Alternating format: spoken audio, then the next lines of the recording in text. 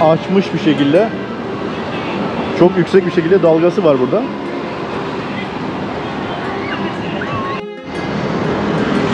Evet, şu an köprüden iniyorum. Bu Ejderha Köprüsü, Dragon Bridge Köprüsü'nün yastığı var.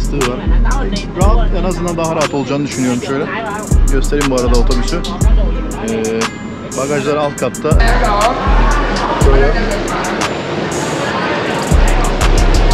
Böyle şöyle.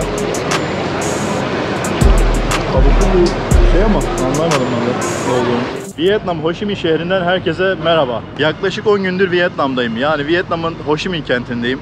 Tabii ayrılık vakti geldi. Farklı bir şehre geçiyorum. Da Nang şehrine geçiyorum. Otobüse gideceğim ama bu otobüs yataklı otobüs. Böyle yatak şeklinde. Geceleri yatabiliyorsunuz. Koltuklar yatık bir şekilde. Birazdan otobüs gelecek. Onu bekliyorum. Ve Da Nang şehrine doğru hareket edeceğiz. Ne diyoruz? Vietnam'ın Da Nang şehrine geliş videosu başlasın. İyi seyirler dilerim. Evet arkadaşlar, Da Nang yolculuğu başlıyor. Şimdi otobüse bindim. Bu otobüs nasıl bir otobüs derseniz böyle yatarak gideceğiz. Bakalım ne kadar rahat olacak. İlk defa böyle bir şeyi tecrübe ediyorum ama bakalım. Şimdi göstereyim biraz otobüsü size. Direkt böyle yarı yatmış şekilde yataklar var burada. Beni görüyorsunuz şu an. Şöyle çevireyim kamerayı. Bakın şöyle orta taraf da dolu. Benim olduğum taraf sağ taraf da dolu, sol taraf da dolu. Yastığı var. Rahat, en azından daha rahat olacağını düşünüyorum şu an. Bagajlar alt katta. Arka taraf sanki daha da rahat, böyle uzun bir yatak oluşabiliyor. Onun haricinde şöyle bir su ikramı var. Free, böyle istediğiniz kadar. Ayaklarınızı şöyle uzatabiliyorsunuz ama bilgisayarım var. Onu bagaja aşağı bırakmak istemedim. Burada vardır diye düşündüm bir yer ama burada da yok. Herhangi bir yer yok. Bakalım artık priz falan olacağını düşündüm. Priz de yok burada, böyle bakıyorum şu an. Yapacak bir şey yok, olsun. En azından şöyle rahat gideriz. Dar bir şöyle yatakları var ama olsun, yine de işimizi görecektir. Birazdan yola çıkacağız. Yaklaşık 22 saatlik bir otobüs yolculuğunun ardından Da Nang şehrine geldik. Otobüs durağındayım şu an. Bakalım buradan şehir merkezine, kalacağım hostele nasıl geçerim. Bir geçelim Da Nang şehrinin merkezine. Bakalım neler göreceğiz. Hadi birlikte gidelim, Da Nang şehrini bir keşfedelim. Evet arkadaşlar, Da Nang şehrinde an itibariyle online'ım. Kalacağım hostele geldim. Güzel bir hostelmiş aslında. Böyle bir hostel olacağını beklemiyordum. Ucuz bir hosteldi. Yaklaşık 50 TL falan denk geldi. Ama gerçekten çok temiz, çok hijyenik. Şöyle göstereyim bu arada gelmişken. Ben buradan memnun olduğum için çok rahat bir şekilde gösterebilirim size. Şöyle bakın yukarıya. The Garden Kapsül Hotel diye geçiyor. Hostel bile değil aslında. Otel ayarında çok güzel bir yer. Girişi de buradan böyle. Ve karşıda şöyle bir nehir var bakın. Bu şehirde biraz şimdi gezmek istiyorum. Da Nang şehrinde. Gayet güzel bir şehir, temiz bir şehir. Burayı nereye benzettim derseniz, bu Ege sahillerine, İzmir'e falan, oralara biraz benzettim. Böyle bir havası var böyle. Huzurlu bir havası var sanki. Telaş yok, panik yok. Büyükşehir havasında değil. Ege kıyıları gibi bir yer. Öyle bir izlenim var ilk günümde, ilk saatlerimde. Şöyle bakalım sağına soluna, bakın. Böyle barlar falan hazırlıklarını yapıyorlar. Yalnız şu karşıya bir geçmem lazım öncelikle.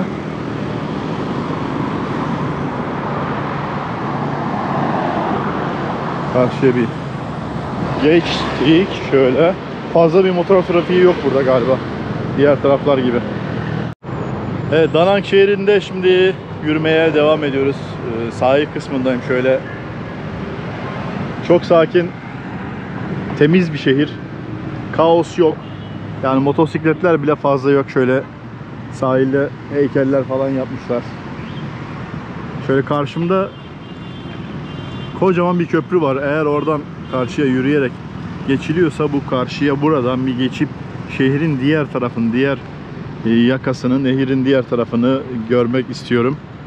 Bu taraftan da böyle ilerliyorum. Diğer taraftan bir karşıya geçelim bakalım diyorum. Neler var neler yok.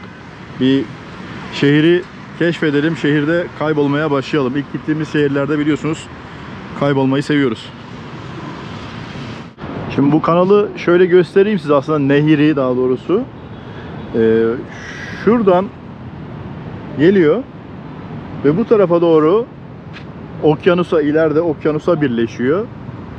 Ve oraya akıyor bu su.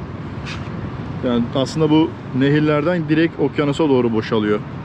Öyle enteresan bir durum. Vietnam içerisinde çok fazla sayıda böyle nehirler falan var. Çok fazla böyle parça parça kanallar falan görebiliyorsunuz zaten. Haritaya falan baktığınız zaman da direkt çıkıyor ortaya. Direkt belli oluyor. Haritalarda bile görünüyor.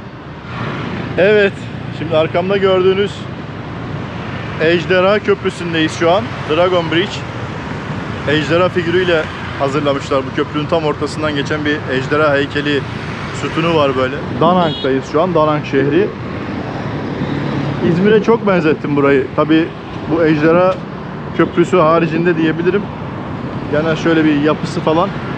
Buranın tabi ayrı ayrı plajları falan da varmış. Daha oralara gitmedim. Daha yeni geldim. Birazdan biraz daha böyle gezelim şehri.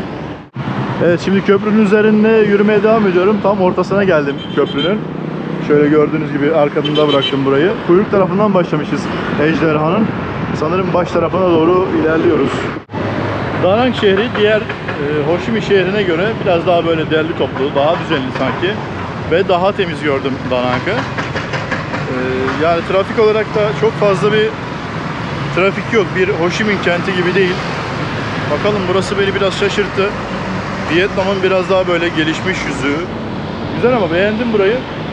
Oranın farklı yerlerine de ulaşacağız zaten ilerleyen zamanlarda.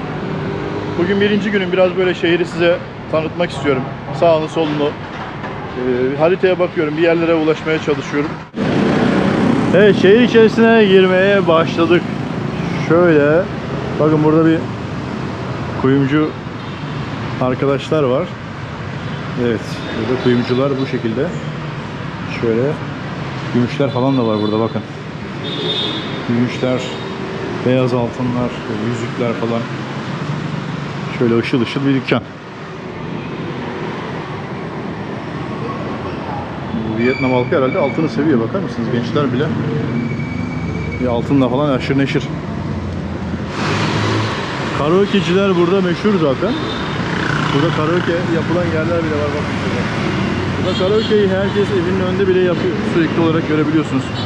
Evet, burada bir çorbacı şöyle bir yemekler hazırlıyorlar. Ya şurada bir börekçi açmadı bizim Türkler ya. Ne diyeyim yani. Şuraya 10 numara bir börekçi gider. Asya'da her yerde gider abi. Bu börek güzel, böyle bir su böreği, kıymalı börek, peynirli börek var ya. Mükemmel giderdi. Hello. Evet, burası neymiş? Bir kahveciymiş burası, kafe. Bakalım, şimdi şehri keşfetmeye çalışıyorum.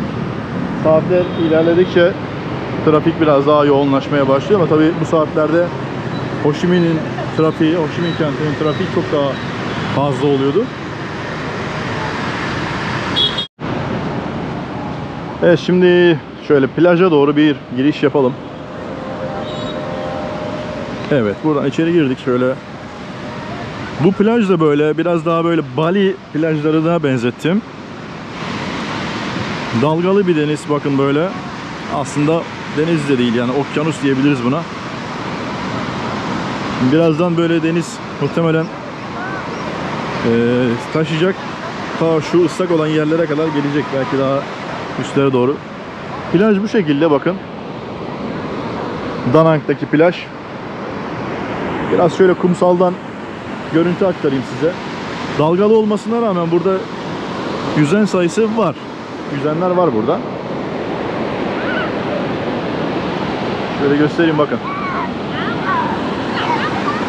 Yani insanlar mutlu, keyifli. Deniz, kum, güneş. O yüzden nasıl ama?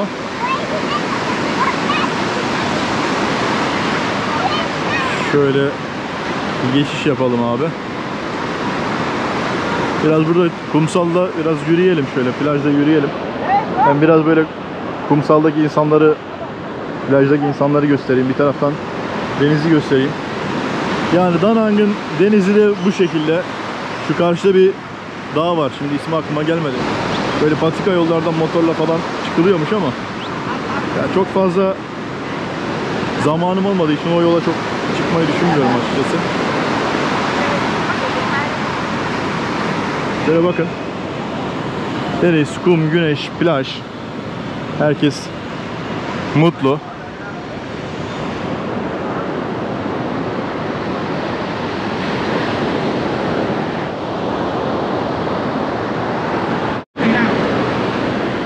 Vay vay vay vay. Karşıki dağlar, karşıki dağlar görüyorsunuz. Dumanlı dağlar. Burada bir yarışma var. Yarışma düzenleniyor burada bakın. Burada gençler arasında bir yarışma düzenleniyor.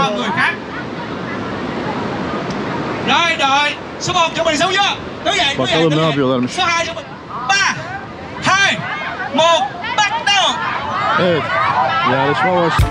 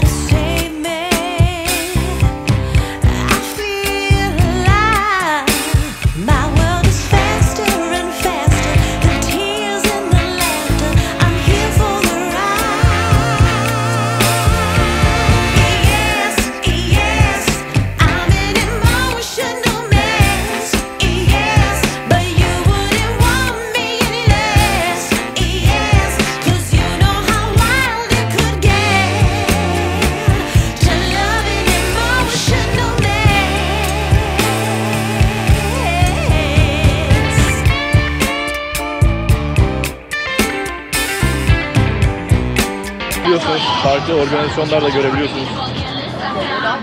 Evet, burada denizi biraz daha göstermek istiyorum. Bakın ne kadar dalgalı bir deniz. Buradaki böyle kumu açmış bir şekilde, çok yüksek bir şekilde dalgası var burada.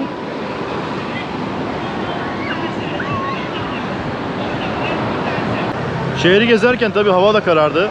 Biraz böyle sağa sola bakınırken burada bazı mekanlar var böyle çok dolu. Biraz onları göstermek istiyorum size. Çok enteresan bir noktaya da denk geldim burada. Deniz mahsulleri satışının yapıldığı bir akvaryumcu gibi bir yer. Birazdan orayı da göstereyim size. Oradan alıyorsunuz alacağınızı, yiyeceğinizi, geçiyorsunuz. Yiyeceğiniz yerde bunu pişirtiyorsunuz. Bu aldığınız ürünleri pişiriyorsunuz ama çok çeşit ürün var burada. Birazdan onları göstereyim size. Hadi bakalım gidelim. Şimdi burası bakın böyle. Bu bahsetmiş olduğum restoran. Burada deniz mahsullerini biraz sonra göstereceğim yerden alıyorsunuz istediğiniz deniz mahsulünü. Buraya veriyorsunuz. Burada bunu böyle pişiriyorlar. Şimdi karşı tarafta kaldı. Sol tarafta satış yeri. Oradan direkt satın alabiliyorsunuz ama çok böyle buradan gördüğüm kadarıyla enteresan şeyler var. Bakalım şöyle. Şöyle müren balıkları sanki, yılan balığı, müren balıkları. Burada böyle orijinal piranalar var bakın böyle. Etçil piranalar. Dişleri falan görüyorsunuz. Bunları buradan böyle istediğinizi buradan alabiliyorsunuz. Çok enteresan ürünler var. Bunun ismini bile bilmiyorum. Burada yengeçler var altta. O ismini bilmediğim canlı türü burada bakın şöyle. Değişik. Böyle enteresan bir yer burası. Şöyle içeri doğru bir girelim bakalım. Evet, şöyle istakozlar, yengeçler. Yengeç çeşitleri, devasa yengeçler falan var burada. Bakın istakozlar falan. Büyük büyük yengeç çeşitleri. Farklı balık çeşitleri. Buradan böyle alıyor isteyenler alacaklarını. Buradan götürüyor. Ve pişirtiyor bakın şöyle. Burası full dolu. Her yer yengeç vallahi burada. Bu nedir abi böyle salyangoz gibi bir şey bu? Ne bu? Balık değil bu, ne bu? Bilenler varsa söylesin abi. Yazsınlar alta. Evet. Burada farklı farklı balık çeşitleri. Nubiyen yazıyor. Ne olduğunu anlamadım. Evet, şöyle fiyatları falan yazmışlar buraya. 2.850.000 dong fiyatı var bu arkadaşlar burada. Evet. Farklı bu mürekkep balığı mıdır? Nedir bu? Değil. Mürekkep değil bu. Farklı balık çeşitleri böyle. Şuraya bakar mısınız? Gayet güzel ama. Evet, bu arkadaş çıkıyorum ben diyor, gidiyorum diyor. Evet, böyle balık çeşitleri var burada. Bakalım abi. Evet. Yine pirana cinsine benzeyen bir balık.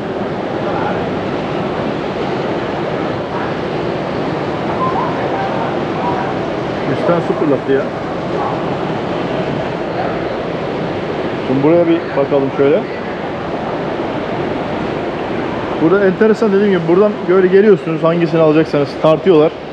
Kilo ile gidiyorsunuz yan taraftaki bu karşıdaki restoranta. Oraya veriyorsunuz abi, orada bu seçtiğiniz ürünleri size hazırlayıp tabağınıza getiriyorlar.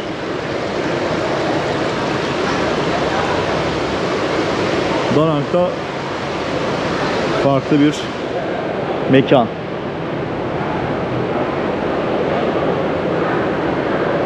Böyle ağırlıklı olarak sanki böyle kabuklu deniz mahsulleri var burada. Balıklar falan da var tabii de. Ne abi, yılan balığı mı? Burada yine bir sarımtırak bir balık var böyle ya. Yani bunlar değişik. Fiyatları falan yazmışlar buraya.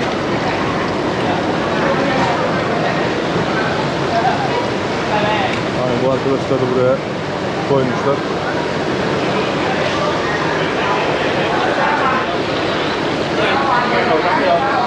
Bakın şöyle bir dokununca bir su bırakıyor burada.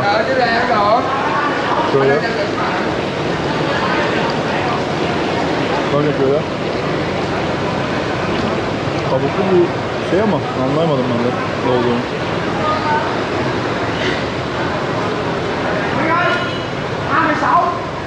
Bakar mısın şöyle?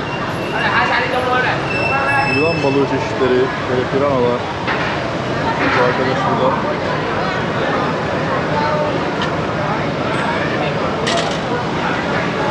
Enteresan, dediğim gibi Vietnam'ın farklı enteresan yerlerinden bir tanesi. Burada şöyle bir şey dikkatimi çekti. Tuk-tuklar oluyor böyle Tayland'da vesaire. Onun gibi araçlar var böyle. Bunlar tur şirketine bağlı sanırım. City Tour yazıyor.